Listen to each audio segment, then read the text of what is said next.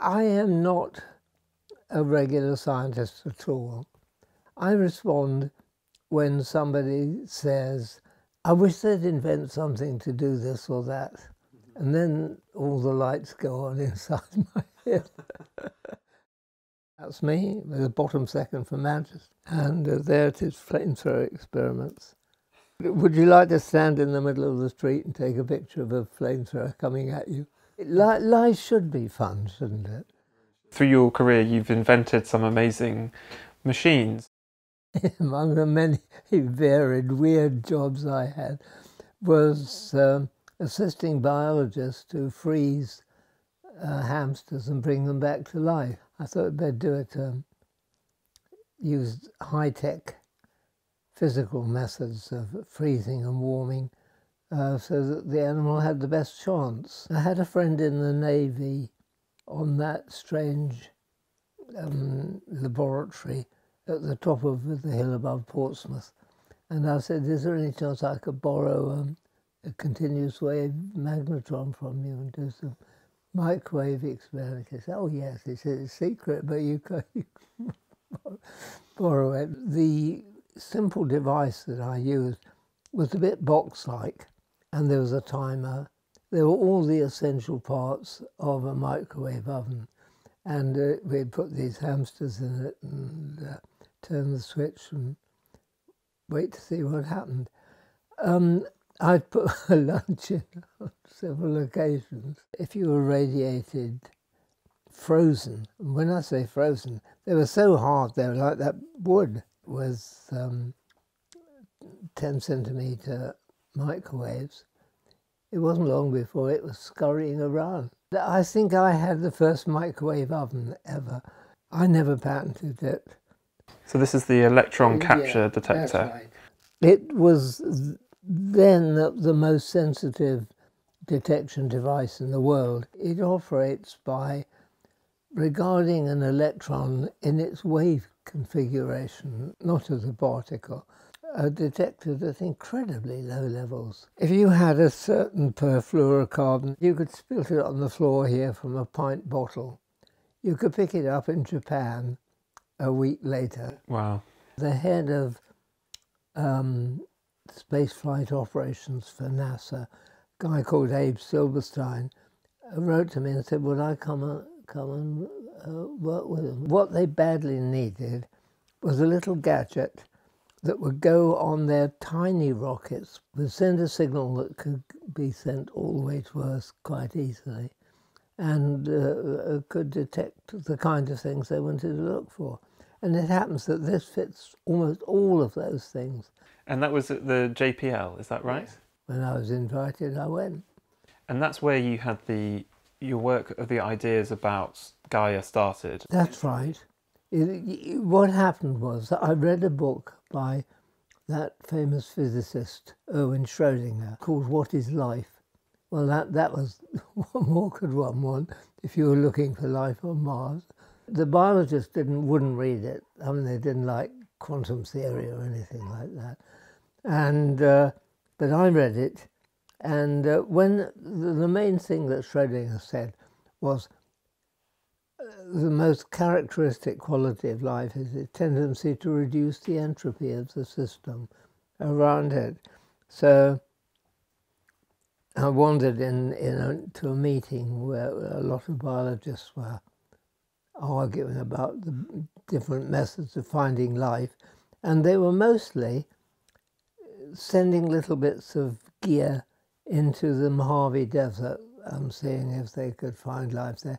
Well, they could, but it was Earth-type life, and it didn't really mean a damn thing. I started arguing with them. They got very cross, and finally one of them, the senior one, called the management, and I got called to see a guy called McGreblian, Robert McGreblian. He was a senior rocket engineer, and he said, why are you upsetting all our biologists? How would you detect life on Mars? I said, I'd look for an entropy reduction. And he laughed and said, well, he said, yeah, that's an easy one to say. You've seen that book. He said, well, this is the kind of thing a student would say It's unless you give me a practical experiment that we could send to Mars that would look for life and find it, I'm not interested. You have until Friday. This was Tuesday. I was a bit worried on Thursday night, and it came to me quite suddenly.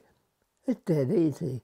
All you have to do is analyze the atmosphere of Mars, and if it's made of gases that react with one another chemically and produce heat or different substances, then its entropy is lower than that of a simple neutral gas mixture.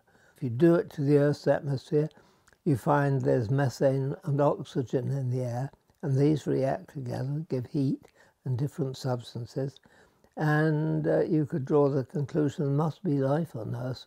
Microbium was delighted, so was NASA. They thought this was a great idea and would be the basis for the experiment that later got called Viking, that was sent to Mars in the 70s. There was another key magical invention, which was this. The metal is an alloy of palladium and silver. If you pass a current through this, you can easily heat it to about 200. When it reaches 200, hydrogen gas will go through the walls as if they didn't exist. You could take some surface on Mars, heat it up, put it through the GCMS or through a gas chromatograph, and then feed it into this pipe. And the hydrogen would entirely vanish, leaving only the things you wanted to know. When I look out at the sky at night and see Mars, I know the two bits of my hardware on the planet that worked.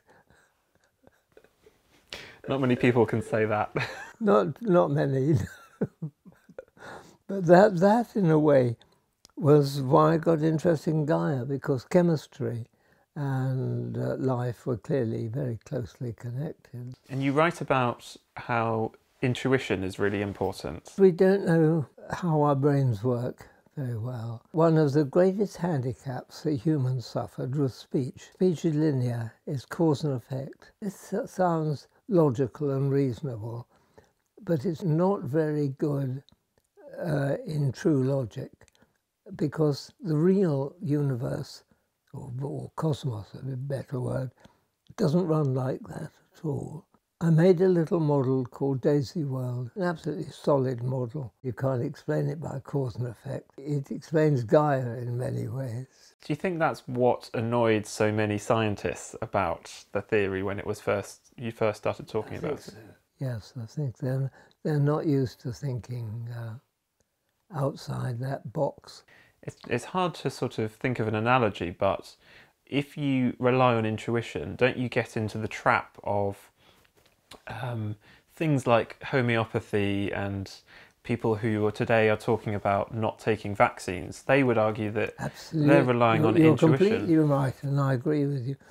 But, you see, Gaia wasn't like that. Intuition may have brought the idea into my mind, but the models like Daisy World and their follow-up, it was about 70 different species regulating a huge pile of different things, really complicated. Your new book, Novacene, you talk about the Anthropocene is over and the Novacene has begun, and it's the idea that artificial intelligences and cyborgs, the connection of chemistry and electronic. And anything else. It was really kicked off by AlphaGo, the application of mathematical modelling in a much more constructive way than had been done previously. What's so important about AlphaGo and it winning those matches? Why is that the moment that it started? Is not a logical cause and effect thing. The program is in a sense choosing its own bits and pieces. If that is not the start of life, I'd like to know what is. And I see Mr. Darwin hovering in the background there, thinking, right, yeah, now that's going to evolve. You're very optimistic about this new form of life. Yeah. Why are you optimistic when people like Elon Musk are... Well, the optimistic version is more efficient. So you talk about this idea that they'll want to... The hyper-intelligent beings will want to keep us around like we keep gardens and pets. And we keep plants.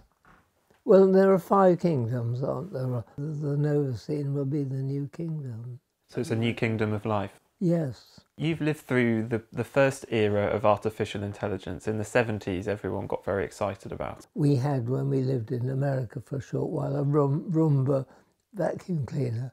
And it's quite fascinating. It would run around the floor, sweep it all up, and when its batteries got low, it'd go and find a charging socket. But it was the artificial intelligence of those times. And today's different. Oh, sure is. The difference being that the artificial intelligence today can think for itself. Do you think humanity will get to the point where we actually create these beings, and will we survive long enough? No, we won't create them. They'll create themselves. Right. We won't destroy ourselves before then? I don't. Well, we don't have long anyway. I agree with Martin Rees.